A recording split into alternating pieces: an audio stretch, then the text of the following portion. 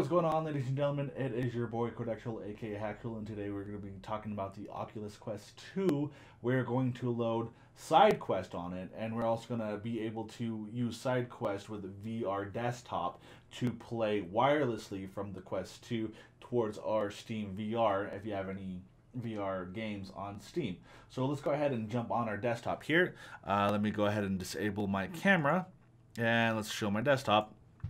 Okay, first things first is I already made some screenshots here.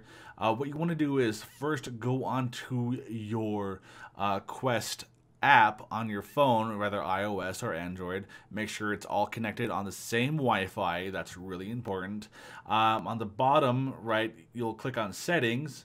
Then next you want to click on your Oculus Quest 2, so it has this drop down option. Then more settings will appear, so you select that next.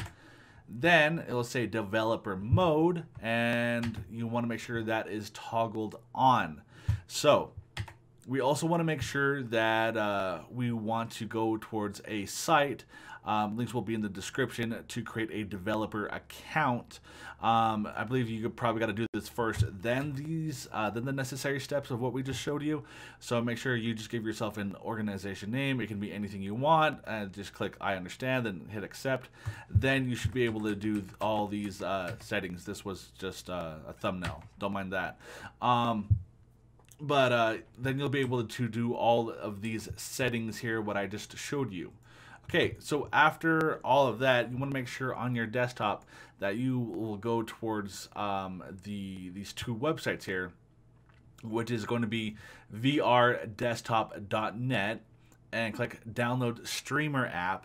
Then also we want to make sure we download the Oculus ADB Drivers and download and install that.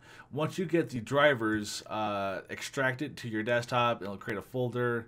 Then go to that folder, right click on Android_WinUSB and just click install. Then that's it.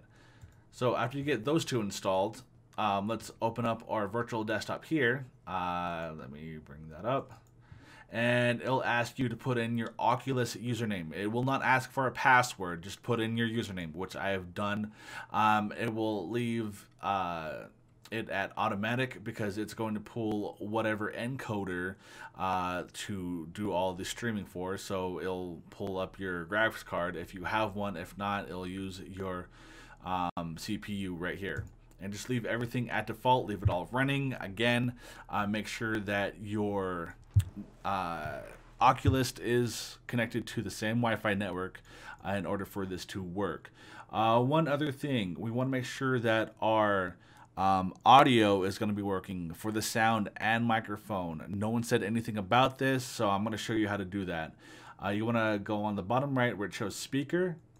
Then you're going to right click, select open sound settings. Then for you, it might show this, and it won't show all these options on the side. Just go ahead and drag this on open, or hit the big button to expand it out to the entire screen. Then you'll see the sound control panel, or you can just go towards your hit the Windows key and just type in sound control panel. So you want to scroll all the way down, and it'll say virtual desktop audio. You want to right click and make sure it's enabled. Right now it says disabled because it is enabled, but right click and click enable, and you're going to select default, set default, and then you're going to go towards your recording tab, and you're going to look for the microphone, then visual desktop audio. Make sure that's enabled, and select a set default. After you're done using it, it should go back to your previous microphone, what you had, and your previous headset. If it doesn't, make sure you come back here and make sure you set your default headset to what you had it originally towards to, and same thing with the microphone, and you should be able to hear sound again from your headset and be able to use your original microphone. But that's really important. So go ahead and exit out of here. Next, what we want to do is go to sidequestvr.com. and select our Windows and make sure you download it. It's completely for free and you do not need to sign in. After you install it, let's go ahead and open up the program. And it's going to automatically start looking for that Oculus. What you want to do is make sure that you plug in the Oculus cable via USB-C to USB-C, or if you have a USB-A to USB-C that is capable, then just go ahead and do that. Then you want to select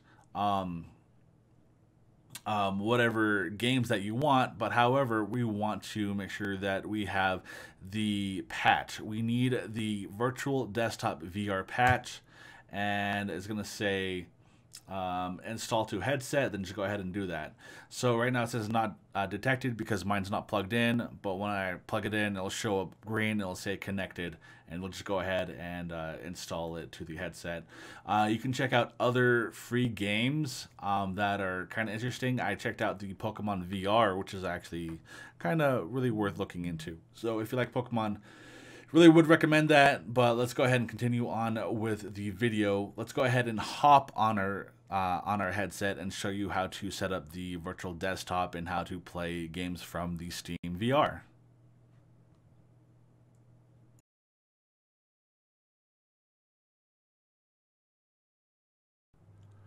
Okay, so we are in our Oculus now, and what you want to do is go to the Oculus store and search up virtual desktop. It will cost you about $20 US. Do not buy virtual desktop straight from desktop when you're not wearing your VR headset when you visit the Oculus store, because that will be for Rift. You want to make sure you have your Oculus on and you buy it straight from the virtual store, if that makes sense. So I do have it installed. Let's go ahead and open it. And the first thing it's going to do, it's going to look for that connection. Let's go ahead and disconnect before we even connect to it. So here is the computer that we have the virtual desktop installed. Here are the environments that we can select if you don't like this cloudy area. The games, the input if you need to make any modifications towards your controllers. The settings, which I certainly recommend, is putting the if you have a beefy graphics card, put it on high, put it 90 FPS. As for streaming, same thing, and for video, it's still in development. So let's go ahead and jump towards the computer. Now it's going to go ahead and it's going to start mirroring, which I'm recording from the casting, so you can see an infinite mirror. Now if I go ahead and just click out of that, now you can see that I'm on my web browser. If we go back towards, if we hit our menu button, you can see it'll say launch SteamVR, which we're about to do. So let's go ahead and launch that.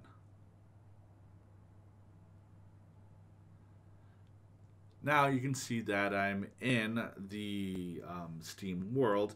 If I hit this button again, I can play any of my Steam VRs. Usually you'll be set into that that home environment when you first play Steam VR.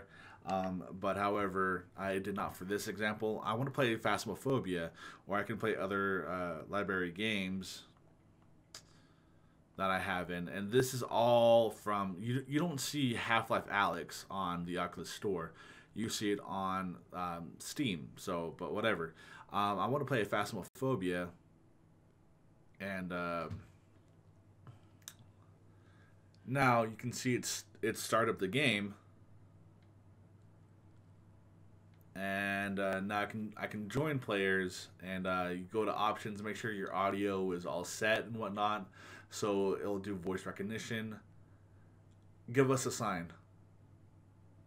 And it said we heard you, so now I am ready. I hope that this video was helpful. If it was, definitely hit a like, subscribe to the channel, make sure you hit all post notifications so you don't miss a upload. I do also stream on twitch.tv/𝗵𝗁𝗀𝗀, so catch me up on my gaming side. Let's go. I do also have social media, links are in the description down below. If you ever need any technical support, don't hit me up on Twitch, don't hit me up on social media, hit me up on Discord and or Reddit. That's where you can ask the questions there, because when you're trying to invade on my free time, especially when I'm streaming, trying to play games. I ain't here trying to hold your hand, homie. Just being honest. Just come through the Discord if you need help. I'll see you guys in the next video. Y'all take care. Thank you for sticking around. Please feel free to watch my other videos. Don't forget to like, share, subscribe, follow my social media. If you're feeling generous, check out my Patreon or send in a donation of any amount with PayPal. It really helps out with post-production, equipment, food in my belly, and also continue making free content for you guys. Links in the description. Y'all take care, and thank you once again.